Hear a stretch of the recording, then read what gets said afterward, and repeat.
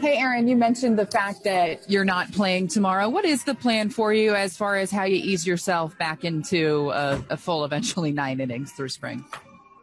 Yeah, I think this first week kind of go every other. I know I'm going to probably head to Sarasota, then play the back-to-back. I think we have a night game here at home, so hopefully, play a couple back-to-backs, days off, and then slowly ease into it. And maybe that last week of the season be playing, every single day, ramping up to 9 innings. But, just taking it slow right now, and especially when we're playing 7-inning games.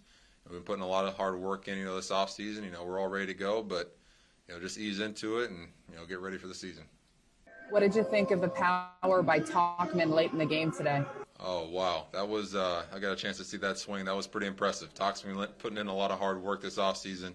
He's a guy that comes to play every single day. He brings intensity, he brings that fire, and he doesn't. That's one of the things he told me. Before the game, he says, "Hey, I'm gonna be aggressive today. So get ready." And he was. He turned on that inside pitch and does what he does best.